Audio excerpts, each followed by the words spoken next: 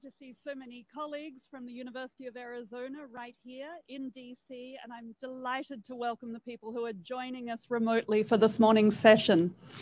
We are opening a week of events here this morning with a session on how college choice can affect career, preparing students for the workforce of the future.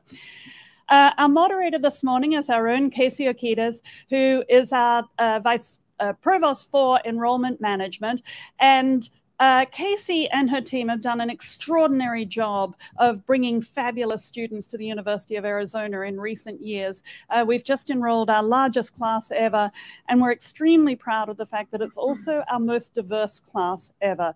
And I'm sure Kasey will give you some more details on the nature of the students that we are bringing to the University of Arizona. But let me point out that 45% of them have self-identified as coming from non-white backgrounds, which just shows the tremendous expansion in the diversity of our students and our efforts to expand access to students, both from the state of Arizona, but of course also across the United States and the world. We're exceptionally proud also of the fact that it's an incredibly talented group of students that are joining us this fall, which is not to say that the students who were already with us weren't talented, they were too. But the average GPA of the students coming in this year is 3.62, which is an extraordinary achievement. I'm not going to take up more of this time for this session because I know that we've got a packed agenda, and I'm going to leave it to Kasey to introduce our panelists, and I will only just stop to say thank you to all of the panelists for joining us this morning and sharing their wisdom with us. I hope it's a thought-provoking session and that we all go away with new thoughts and ideas to incorporate into our work. Thank you, everybody, and over to you, Kasey. Thank you, Provost folks. Well, good morning, everyone. It's so nice to see all of you here today in person and those of you that are joining us online. As Provost folks mentioned, my name is Kasey Urquídez. I serve as Vice President for Enrollment Management at the University of Arizona. And one of the things that I do in my work every day is talk with students and families about all the financial considerations that they have as they're making their college choice. And one of those choices that they're looking at and really thinking about is the ROI. What is that return on investment, and where will I go from here, whether that be into a career or to graduate school? And so families are really thinking about that very early on. And so at the university, we've really positioned ourselves to have a very close relationship. As part of enrollment management is our career development area. And so we're seeing lots of trends like that across the country, but we definitely see the purpose in having us closely aligned as families want to know what that ROI is going to look like. And so today I'm really excited that we have an outstanding panel that is going to chat with you about some of the research that they've done, the things that they've seen as we all work together to help our students find their fit at the best place for them. And hopefully that's the University of Arizona, where we offer some great opportunities. So to kick things off, I'm going to have each of our panelists introduce themselves so you can see the caliber of our group, and then we'll launch into some questions. So first off, I'll start with you, Brandon. Thanks, Kasey. First of all, congratulations to University of Arizona for this beautiful space. I believe it was supposed to open in April of 2020. A little bit of a delay, but it's great to see it open. And you guys roll out the red carpet in incredible ways. I think the production team is 6-person, and we've got 4 on the panel, which is an amazing red carpet to be welcomed with. But in any event, my name is Brandon Bustede. I'm the Chief Partnership Officer and Global Head of Learn Work Innovation at Kaplan. And I'm also going to refer to some of the research that I led when I was at Gallup as Executive Director of Education and Workforce Development there. So pleasure to be with you all. Good morning, everyone. And yes, I would like to also say congratulations and thank you for having me in this beautiful space. My name is Jess Howell, and I'm the Vice President of Research at the College Board. I'm an economist by training, but I lead an interdisciplinary team of researchers that focus on a whole broad portfolio that spans everything from academic preparation for college and career, all the way through to college application, admissions, affordability, degree completion, and research on labor market and early career financial outcomes. And I'm looking forward to talking about some of that research today. Good morning. My name is Abra McAndrew, and I serve the university as Assistant Vice President for Access, Engagement, and Opportunity. And that means that I oversee programs that help equity-deserving populations from our K-12 access the university and succeed there, and then also our student engagement and career development. So what do we do while students are with us to ensure that they have the preparation to complement the degree that will be at the top of their resume, and how do we help them transition to their next opportunity beyond the university? So glad to be with you this morning and with my colleagues here. Thank you. Marty Vanderwerf, good morning. I work at the Georgetown University Center on Education and the Workforce, where we do a lot of work about the ROI of higher education and the training that is needed to place people in the workforce, not only now, but in the future. Whenever I speak in front of a crowd from Arizona, I have to build up my own credibility. I have to say my wife is a proud Wildcat, graduated in journalism, and I'm from Arizona myself. I grew up in Phoenix, did not go to U of A, but now that I understand that the GPA is so high, I'm disappointed because I don't think my son's going to be attending U of A either. But I'm looking forward to have this discussion. I think it's really important that we all be talking about the ROI on college educations because it's becoming increasingly important. And look forward to the discussion this morning. Thank you. Thank you. Thank you all for being here. We are just so grateful to have your expertise all with us today. Well, Brandon, let's start with you a little and talk a little bit about your experience at Gallup and what you saw in terms of the student success, the outcomes, and how that really makes a difference with the research you found. Yeah, one of the studies I had the pleasure of helping lead there is the largest representative study of college graduates in U.S. history, tens of thousands of graduates interviewed. And the objective was to look at their long-term outcomes in career and life, measuring things like workplace engagement, certainly factors like how much money they're making, right? Also well-being measures, the degree to which they were thriving across different dimensions. And then we were very interested in looking at the kinds of experiences those graduates had during college that might have relationships with those outcomes. And I won't go through the excruciatingly fine-tuned details of it, but there's a couple really important things to point out. One, the likelihood that a graduate ends up engaged in their work and thriving their well-being makes no difference what type of institution they attended. Public, private, large, small. Just sit on that for a quick second. Because there's a belief, right, that the more expensive university or the private residential smaller enrollment university might be delivering better on the college experience. Maybe, maybe not. According to this research, no difference by the type of institution a student graduated from. However, there were individual colleges and universities, because of what they were doing, because of the intentionality of what they were focused on in the student experience, that stood out from others, right? But it wasn't by typology. So the key factors that were linked to the odds of being engaged in work later and thriving your well-being were things like saying you had a mentor during college who encouraged your goals and dreams, saying you had a professor who made you excited about learning, more broadly that you had professors who cared about you as a person. I take those three things and I call them a relationship-rich education. And the other three relate very much to work readiness and the topic of this panel. And they were things that I would put under the heading of work integrated learning. For example, I had a job or internship during college where I was able to apply what I was learning in the classroom. The critical linkage of those two things. By the way, if you had a paid job during college, no relationship with outcomes later.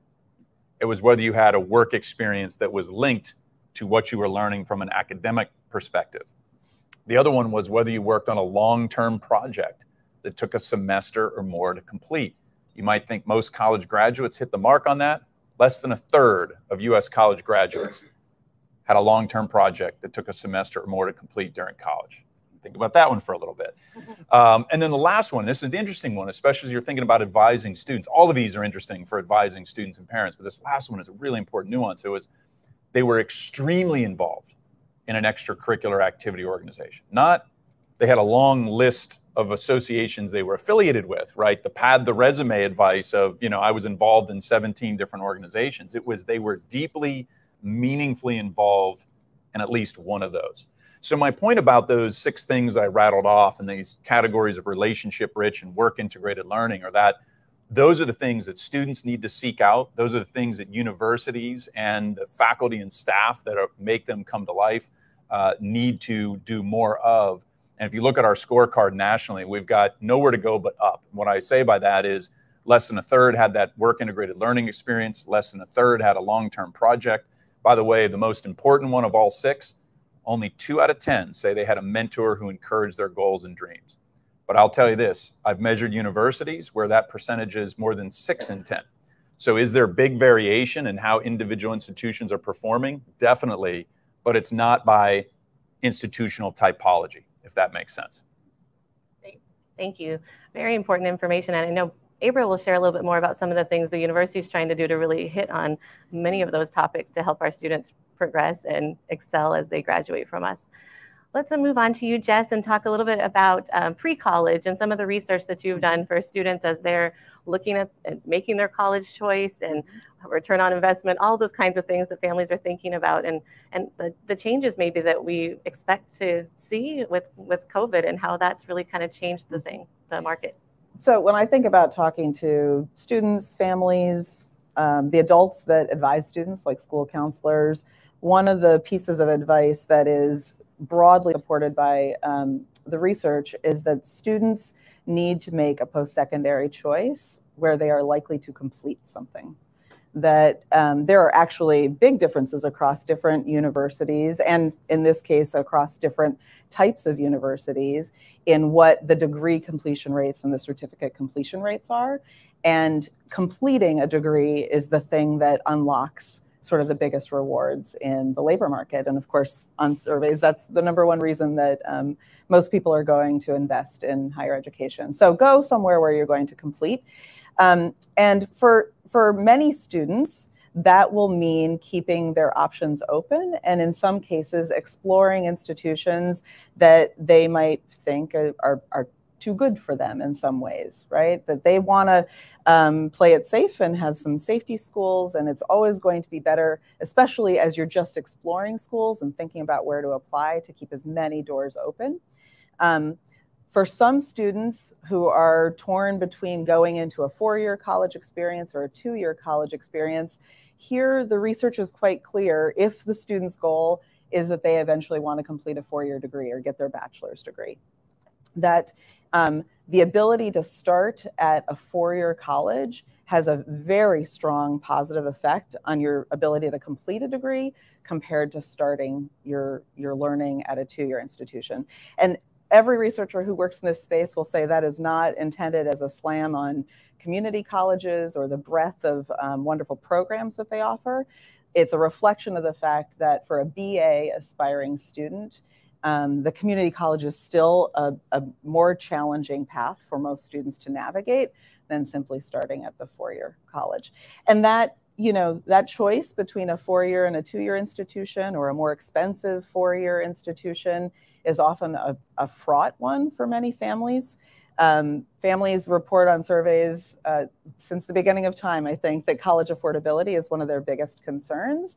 And during the pandemic, that has only intensified as people have become a little bit more conscious of maybe their own finances, maybe what they're actually getting for their money, particularly as some colleges were open predominantly online. And so the other thing I would simply note about the research is that there sometimes is an ethos around zero debt, college being the goal. And most research finds that some debt is a really good investment. Depends a little bit on what you're getting for it, but that students shouldn't shy away from applying to colleges broadly, finding out what their actual financial aid packages look like before they shut down options, and recognizing that they are investing in something that, if they complete a certificate or a degree, is very likely to pay off monetarily. And so I would love to come back, perhaps after Marty has gotten a chance to talk to the financial angle, because I think that's a real important one. Absolutely. Very, very important. And I know that that is the #1 question that we're asked as students are making that choice. They want to know that we have the academic program they want first, and then how can I afford this? And am I going to get that return on investment? So thank you. Marty, let's move to you now. And you know, we see a lot of negative headlines out there. Is college worth it at all? You know, should we be going to college? What does this look like for me?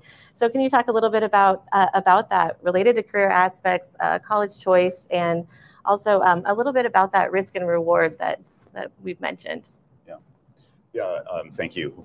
And Jess, you made a lot of great points. I agree with all of those. You know, first of all, it's weird to be on a panel again. And so I haven't sat with a group live in well, almost 2 years, but you know, about 1.5 years. So I'm just getting my sea legs back, I guess. But it also occurs to me that even 2 years ago, it was unusual for a four-year university to have a panel and really talk about the ROI of college. You know, people associate the ROI, of course, with, you know, money. And there ought to be a lot of returns on college, right?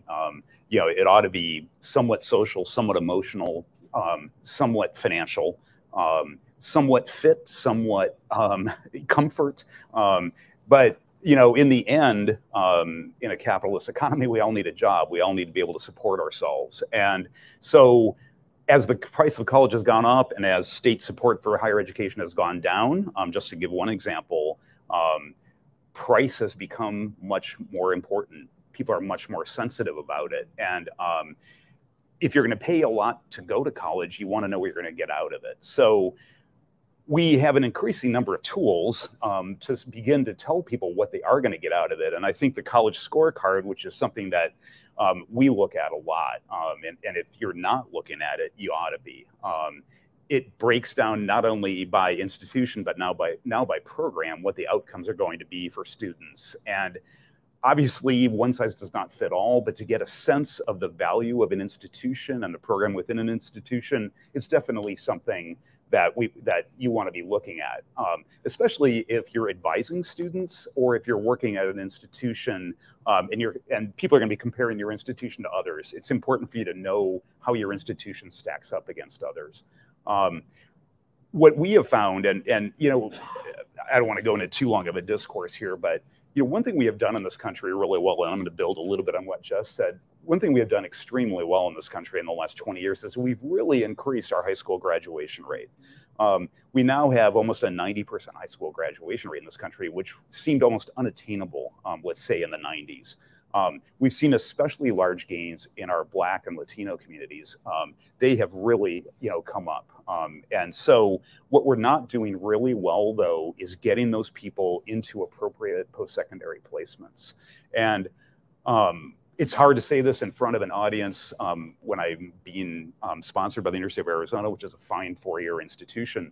But the other thing that we need to keep in mind for students is that going to a four-year institution is often a really good thing, but it's not the right thing for everybody. And the right thing for some people to make a good living is to get an associate's degree or a certificate or a license. They can be very lucrative. And we owe it to our students and their families to be talking about these options. So we find, for example, in some of our research that a third of an associate's degree can pay more than a third of all bachelor's degrees. So depending on what you get your degree in, it can be really lucrative and really pay off, and it can be the right choice for that particular student. So I always like to talk about that a little bit, and we can talk about it more. That's great. I think that is really important and something that we are I think as a profession, really trying to focus on and help students to find that place. And we may not have all the answers because we are the four-year institution that we are, but being able to appropriately refer and not just try to recruit for the sake of recruitment, but really help students to find that right thing for them. And we need all of those positions and jobs out there. So it's a really important point. Thank you, Marty. Great. Well, Abra, you live this life every day and the work that you do and serving students. Can you talk a little bit about your perspectives on what you've heard so far as an expert in the field? Sure. Thank you. Yeah, a lot of great points have been raised and a lot to build on here. So I appreciate that. And I really I appreciate what you're saying about making sure, Jess and Marty, that students have multiple pathways, right? And that when they enter a pathway, that there's some value for it in them, right, in terms of completion. That's really, really important. And so what do we do within our institutions to create fit and comfort for the students that we're attracting? That's a big piece of what it means to be at the University of Arizona. And I'm looking at my colleagues over here who represent our Hispanic serving initiatives as a Hispanic serving institution, because they really keep us honest, keep us accountable, right, for making sure that we are adapting to serve the populations that access our institution and make sure that students get through to that completion and to that value. But I like to think about it, it's not an either or, right? Once a student's admitted, we have that responsibility to build something meaningful for their work life into their academic programs. So they need to find a program where they're studying something that is of interest to them, where there is that fit that's mutual, right? We're fitting to them just as they're fitting to the program.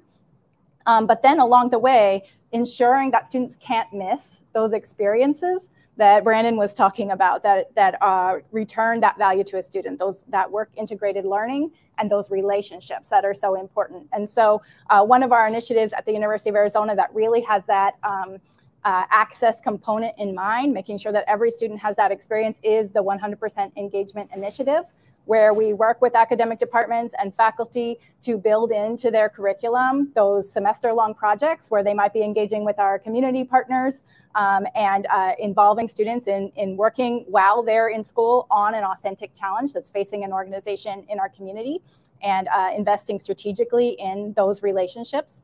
And then the internships, we have discovered that it's true for our institution as well. So, we participated in the Gallup study, and then we said, okay, let's look really at our institution. And for students who complete an internship, they're twice as likely to leave us with an outcome that they say is a good job, right? Mm-hmm. That they're happy with where they're going. So that's really important. And we have to make sure that students don't miss having those experiences while they're with us. So that's what 100% engagement is about. And research experiences also are twice as likely for a student to continue on to graduate school, which is the goal of many of our students who come to an institution with the reputation that we have in the environment, in astronomy, in a number of other fields, business, management, information systems, right? That's many of our students, that's their goal. And so we support them with that as well. And I appreciate our provost and our SVP of research making an investment in undergraduates to ensure that undergraduates can have those experiences as a part of their curriculum. So that's really important. And on the relationship side, we also ask one of those questions, right, of our seniors in their survey.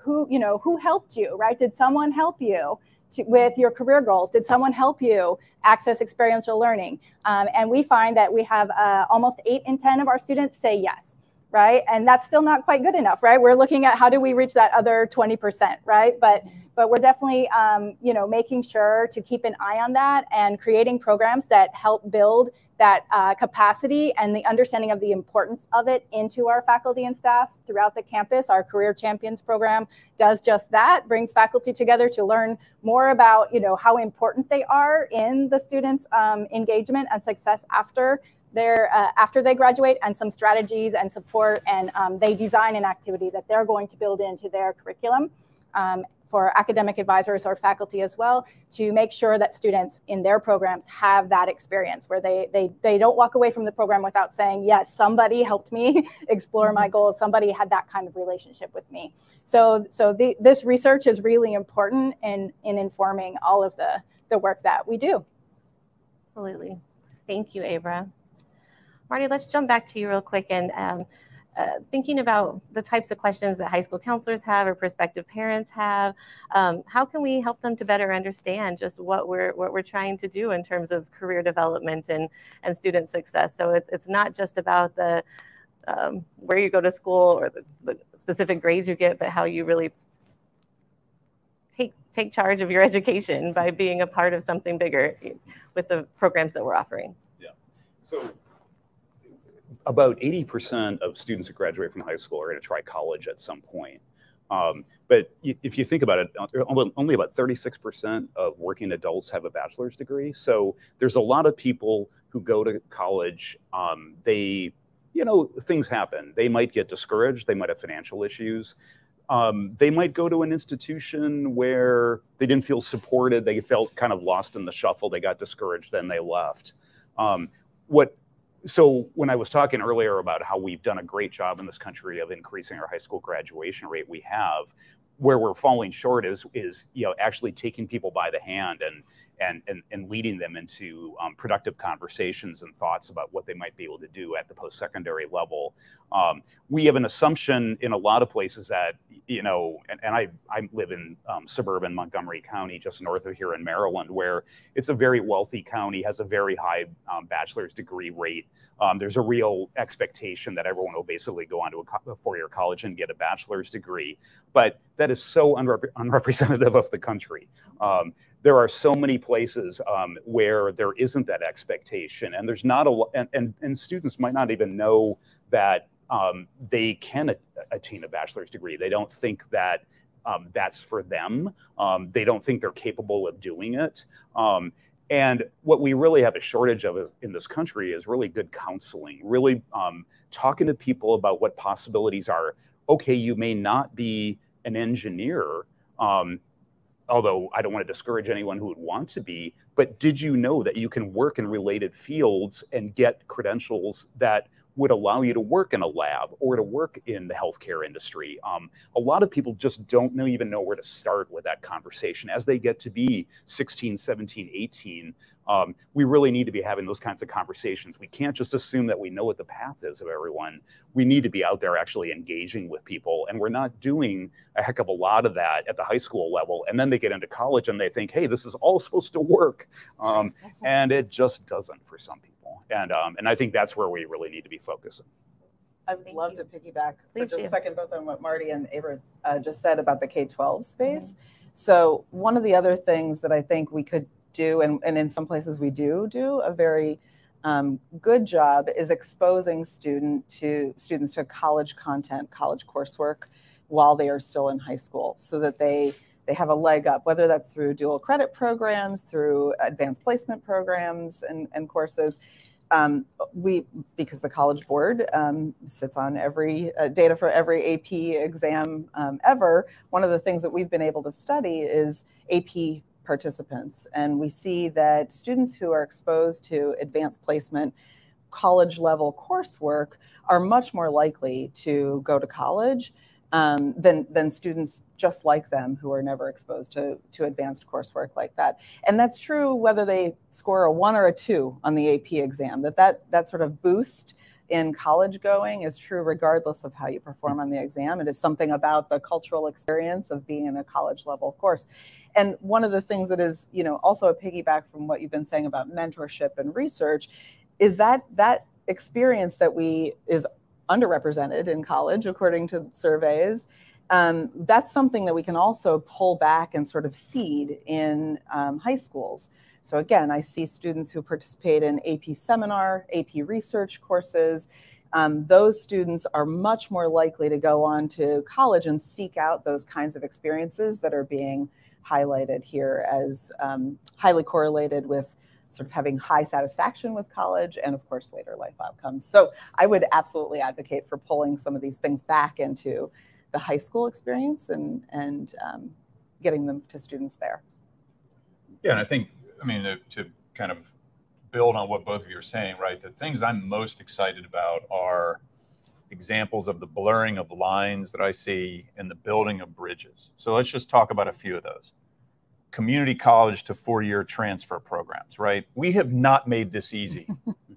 We have put more resistance and barriers, right? Like, but you look at programs in Northern Virginia, community college to George Mason, right? Students in a certain program have a certain GPA. They are automatically admitted into the Mason program. They have built an amazingly, you know, resistance-free pathway there. This can be done, right? So there's that example of the resistance-free pathways between community college and university. We're seeing four-year universities in the last couple of years invest heavily in offering non-degree educational programs. So the idea that these institutions only confer degrees in the form of bachelor's degrees or master's degrees or PhDs or whatever they might be, that is now being entirely reconsidered by the big growth in certificate programs that universities are offering, industry recognized credentials that are being done there. It's a lot of the work I'm doing at Kaplan, partnering with universities to offer industry recognized credentials. It's not an either or, as Abra mentioned, it's a both and. Why not lead with both? Why not lead with a degree and an in-demand, you know, skill set that employers are looking for? You know, that's an example of it. And then look at all of what's happening with large employers. You can go to Walmart, Target, and Amazon, among many others, and get your bachelor's degree paid for entirely by those employers while you're working. Now, a lot of people think, geez, that's just a path for working adults. Guess what? Some of the fastest growth in those numbers are high school graduates taking jobs in those companies and getting their college degree paid for. Now, they're not going on campus. These are online degree programs, right? But if you don't think that's happening, right, guess again, right? There is just, so I'm encouraged by all those examples because you've got, you know, employer-driven education benefits programs that are increasing enrollments. You've got, you know, these examples of high school to college pathway programs. We need to, this is a simple way to think about this. We need to think about it as a talent development pipeline. We have not created a pipeline. We've got escalators that just have drop-offs, right, as opposed to connections to the next level or escalator or elevator or whatever it is. And so those are all things I'm very excited to see more of. Yeah, I was going to say, Brandon, I mean, that's a great example of the connection between community colleges and four-year institutions. Think about how many people just don't get credits that get transferred and how discouraging that must be to those students. There's always been this creative tension, particularly at research universities and four-year institutions that are pretty selective, well, I looked at the coursework and I don't think it's really up to our standards, and therefore we're not really going to accept these credits. And you can totally understand it from the university's perspective, but think about it from the student's perspective. Think about how discouraging that is and how many people leave college and never get to be what they want to be because of that one decision that was made. And when we talk about colleges being part of this career pipeline and talent pipeline, that's a real different mindset. It's something that colleges have to think about themselves being fully integrated with the K-12 system and with employers, because you can't stand alone. From the viewpoint of the general public, you're my ticket. How can I come in? How can we work together so I can punch that ticket? Colleges, you know, I always say, need to learn to figure out ways to say yes rather than no. And when they find a student who maybe the student is kind of on the borderline, how can I figure out a way to say yes to that student? That's excellent. I think one of the things that we really try to do is to look for ways to admit rather than ways to deny, and knowing that we can really serve that student. But we do need to have all those programs in place to make sure that we are, you know, supporting them to the very best of our ability to help them thrive. So I think that's a really important point. It's something that we're really focused on as well. Abra, I think you had a comment. Yeah, well, I really appreciate some of the ideas that you're bringing forward, Brandon. You know, the university does have a partner with employer benefit organizations, right? We are partners with some of those same employers that you mentioned, right? So that their employees can earn degrees at the University of Arizona through our partnerships. So we're grateful for that we can serve a greater segment of our community through those programs. And then, you know, this idea of both and, right? Credentials and a degree. I mean, it's so fascinating, interesting, and I'm really looking forward to the partnership that we have a chance to build, right? To build a few of those credit degree programs, right, into our curriculum. And I'm just wondering, you know, how you are approaching that, right, conversation with faculty, you know, around the value of that. Well, I'll say a couple of points because we're looking at fresh research, and some of this was actually published in Inside Higher Ed today. Kaplan is a sponsor of the Student Voice Project there, which is doing monthly surveys of college students, and asked them about, are they aware of their university offering, you know, alternative credentials? Not going to surprise you, it was like 12% said they were aware of it. When asked would they be interested in doing one, it was like 72% of students said, yes, I would, right? So there's some high interest in this. And by the way, those students who are saying that are pretty wise, because when you survey employers and hiring managers, I'm going to just boil this down in simple terms. What do they want? Yes, they want a broadly educated graduate, right? I'm not going to use the term liberal arts because that terminology doesn't really compute anymore, but the fundamental value of the education is as relevant as ever before. So they want a broadly educated student, but here's the caveat, who also comes with a specific industry recognized skill set. So they want the combination of those two things. And I'll give you an example of a research question we asked. We said, knowing nothing else about these graduates, who would you be most likely to hire? First one was a graduate with a bachelor's degree in English. The second one was a bachelor's degree in cybersecurity. Obviously, cybersecurity, white hot field. The third was an English major with a designation in cybersecurity. 4 times more likely to hire the English major with the designation in cybersecurity than the English major alone, and 3 times more likely than the cybersecurity bachelor's degree holder. If that doesn't tell you something really powerful and important about what we need to help unlock for students, I don't know what does. So great appetite among students for these industry recognized skills to be woven into the experience. And for employers, right, like that's the message they're sending. Hey, send me both. I want your broadly educated and the specifically skilled. And then for institutions, right, how could a student who has completed both of those things not feel that they were supported in their career goals, right? So that's what's in it for us, right, is that we get graduates who feel that we did a great job, right, of leading them to where they want to go. And they're invested for life, and you know that's our Wildcat for Life philosophy, right? And it's not just about the job and the money, right? It's about, again, what you said earlier. I mean, college has a lot of returns on the investment, right? Better health, right? Longer life, right? All of these things. So whatever we can do to help our communities to complete, right, that degree and get their start, you know, that has dividends for the public as well, as for intergenerational impact that it can have, you know, on a family. So great, thank you. So knowing all of this and hearing all the research that we have, the information that's been shared today, where do we go next? What is that next step? How do we move forward as an institution? How do other institutions move forward so that we're making sure that we're supporting students to reach that level when they graduate? I think transparency and data and information that is easy to access for all the students, families, people who advise them is really critical. Marty mentioned the College Scorecard, which is a phenomenal resource to help students explore different post-secondary options that also includes some information, not just about the affordability, but about potential earnings.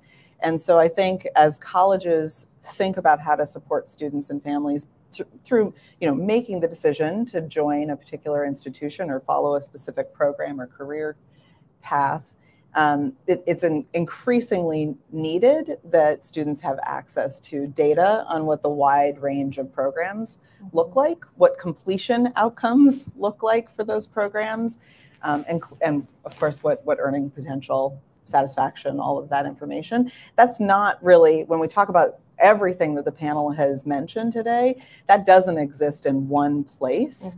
And right at the moment, it really is institutions who probably sit on enough of that data to provide transparency. And so I think there could be some real institutional leadership. Just like you said, we're having a conversation about ROI led by a four-year institution that maybe wouldn't have happened a few years ago. I think there could be a step toward additional transparency around data. Yeah, I was going to say too, when you look at the College Scorecard, well, you know, a lot of the programs that Abra, you're talking about, Brandon, you're talking about that get students engaged, That's very important, because a student who doesn't finish, and I know you talked about this earlier, Jess, is going to be a much less successful student. And so when you look at the data in the college scorecard, there is a pretty direct correlation between high graduation rates and high ROI, because actually when they do those surveys of each institution, they look at everyone who attended, whether they graduated or not. And so if you look at, let's say, Wash U or something like that, and they've got I don't know, an 85–90% graduation rate. Wash U is, of course, a really selective institution. It's going to probably have, pretty good outcomes anyway. But then if you start looking at some of the publics and you start looking at how high is their graduation rate, you're going to see a direct correlation between high graduation rates and high ROI. So all of these things kind of work together. Getting students in, getting them engaged. If they get engaged, they're more likely to finish. If they finish, they're more likely to be successful and have a greater ROI. Because the least successful college student is a student who goes to college, takes on a lot of debt, and then doesn't finish, then can't find a job that allows them to pay off the debt. That's the worst possible outcome. Yes. Yeah, debt without degree is to be avoided, for sure. Definitely. I think there's a couple ways to look at it, right? What's the advice for an individual student, or say parent, guardian, advisor to that student? And then, what's the institutional advice? And we've talked about these pieces, but, go back to some of the insights. What I say to students a lot is, okay, you have an opportunity to pick a lot of different courses. Now you have a major, and there are certain classes that are required as part of the major, but for the most part, you have a lot of choice in the classes and the professors you pick. And I always say, pick the professor, not the class, when you have that opportunity. There is no website, by the way, that lists the greatest mentors on a college campus. But if you walk around on any campus and just start asking questions, if I did this at U of A, right, what are some of the most well-known professors? Who are the super mentors here? Names just start bubbling up really fast, right? It's not a secret, but it's also not published on the website. So ask around. If I hear Marty is this amazing professor of economics, right, like, I'm going to try and take a course with him regardless of what I do. Then, oh, by the way, look for classes that require a long-term project. A lot of students will run from those, not because they don't want to do the work. This was interesting insights from qualitative research I was involved in. They're not scared of the work. They don't want to get a bad grade. So they think the grade is of paramount importance, and grades do matter. I don't want to sit here and say they don't, but I'll give you a quick example. An employer would rather hire a B student with an internship experience than an A student without one, right? And if I can come into an interview and talk about one of the long-term projects I worked on as part of my class, that's a differentiator in really important ways, right? So, but here's the issue. Students are making these choices, and in many cases with mom and dad's approval, don't take that hard course because you've got to get a 4.0 or Google won't hire you, whatever that story is, right? Like, we are very beholden to that story. So when it comes to the institutional level, this is all about intentionality and scale. And it's one of the things that I've been so impressed with the work that Abra is leading at the University of Arizona. She's thinking about both of those things. The institution is thinking about the intentionality of making it a priority to invest in the work readiness of students, right? And that means it has to be woven into the academic programming of the institution, right? It can't just be something that hangs out as a nice to have within the student affairs division or whatever the organizational structure might be. And then it's scale, right? So every university leader I've ever talked to, they all go, well, we do internships and we have this program. And you go, okay, great.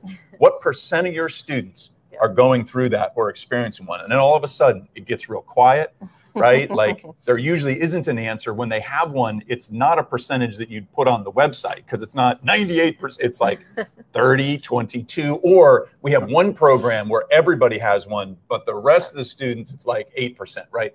This is about intentionality and scale on the institutional side of the equation. Yeah. Yes. 100%. That's where we're going. 85 right now, but we're going to get there. We're going to get there. And we have an answer, right? And so I think, to Jess's point, look for an institution where they are trying to make that very transparent to students, right? Where to find these classes, right? That everybody can access the mentorship, making that as transparent as possible to students themselves is a really important part of the work that we are doing. And then, you know, I get very excited for the future of thinking about these both and strategies that you've been talking about, both reaching back to K-12, right, to provide that exposure and allow students to be doing both and at the high school level, and looking forward for students who enroll at our university, how can we provide them both the quality traditional undergraduate education and a work integrated experience. So I think that is the future, the both and being able to open our minds and not hold those things against each other, right? But think about how they go together for every student. Excellent, very important. And I think that, you know, the parents, the students, they're very savvy. They're asking very important questions that you're right. So many times when they ask those detailed questions, it does kind of go silent. So I think there's a lot that we need to do to be more proactive, to help families really understand things early on and have that full information in front of them. Well, our time is running pretty quickly, so I want to give everyone a chance to really give some closing remarks and kind of hit on any points that we didn't get to talk about today related to our topic. So we'll start down at the end with you, Marty, if you don't mind. Oh, okay. Well, I think Jess raised a great point, too, about transparency. You know, it seems like a little bit of the error is coming out of the U.S. News rankings. You know, there's an increasing amount of people kind of looking at other kinds of rankings and really trying to look at what's important in college.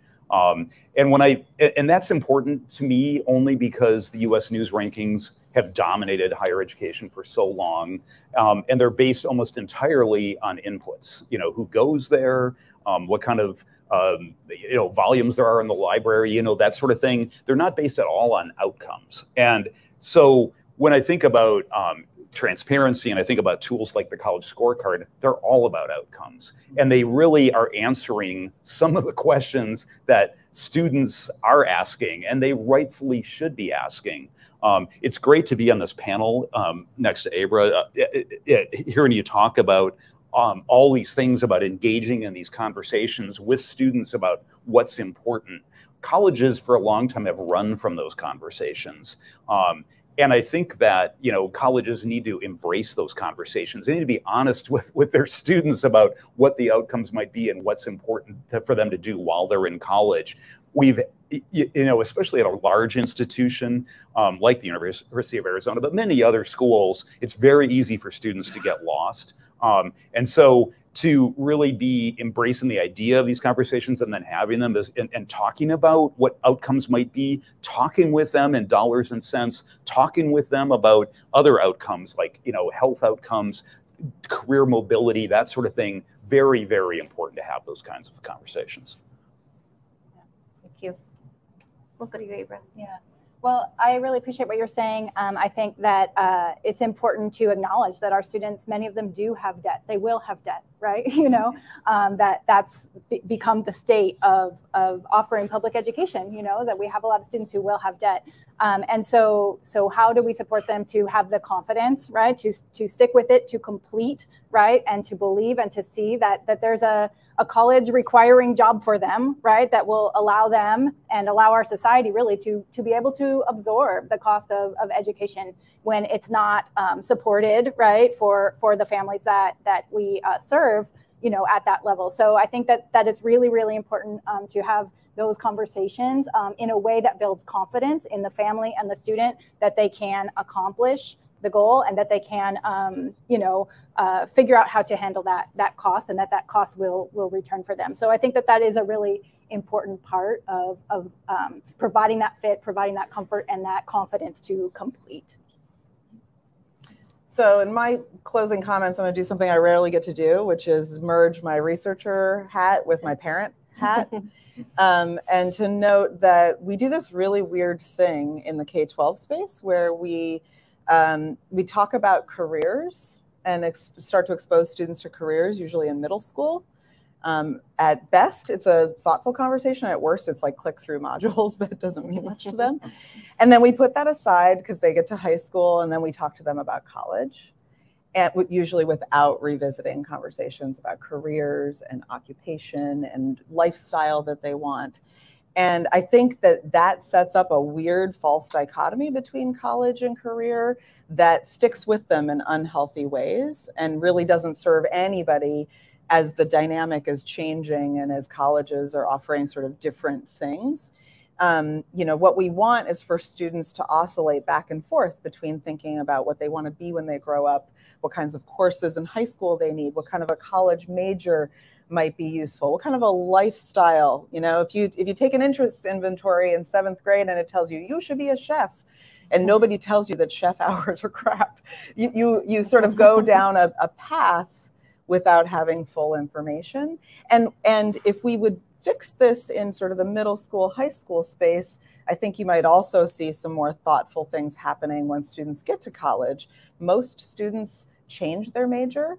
And as they change their major and change their minds about what kinds of jobs they might want to, you know, gun for after investing in some sort of post-secondary education, we would also like them, for the benefit of having a good ROI, we would also like them to revisit the way that they have financed their college. If they went into college thinking they were going to major in computer science and have a tech job, and then they got to college and learned that their calling is toward teaching, that is a very different ROI, and they need to also revisit the way that they've chosen to finance college before they wind up, you know, after college with some pretty substantial loans that would have been fine for a computer science major to handle, and maybe not so much for a teacher. So my general thought is, again, going back into the K-12 space to fix a few of these things with an eye on people being more savvy once they get into the post-secondary space. Yeah, I spent a lot of time in forums talking about the future of work in education, and every employer that I'm working with right now is trying to figure out how to do more skilling, upskilling, reskilling, education, learning, whatever kind of sub bucket you want to put it into in the workplace. And every university I'm working with right now is trying to figure out how to do work integrated experiences for students. Where is this going, right? It's very clear to me that if you kind of paint the ultimate vision here, it's sometime in the not too distant future, it should be almost impossible for us to determine whether this is an educational institution or a workplace, because there will be so much of a blend of both of those things happening that it'll be very difficult to tell the difference. And I'll just leave you a couple interesting points, right? It's almost like we need to rediscover the learning value of work.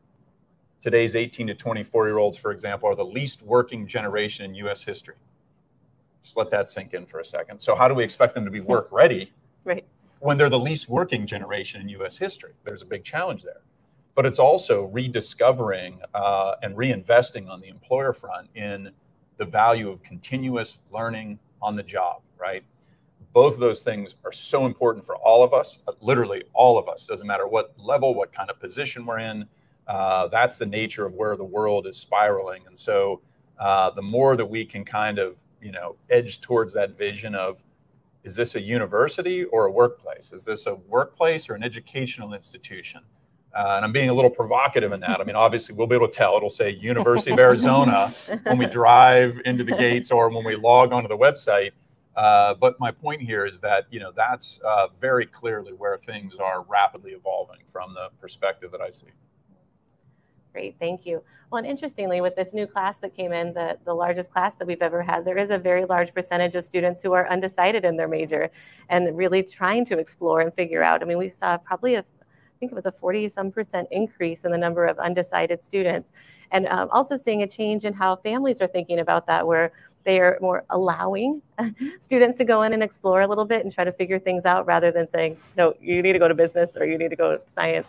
And so that's been an interesting trend as well, as students are really trying to figure that out and determine what they want to be, because they haven't really gotten a chance to do that through high school in the same way as you were talking about, Jess. So we're welcoming that and encouraging students to be able to find that, as well as enter into the programs that Abra spoke about, so that we can really make sure that they are getting that ROI in the end and that we are serving them well.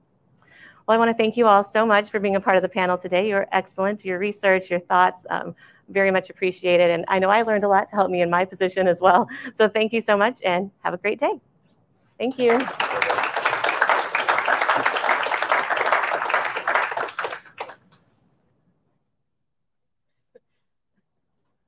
can't move because we're I know. trapped in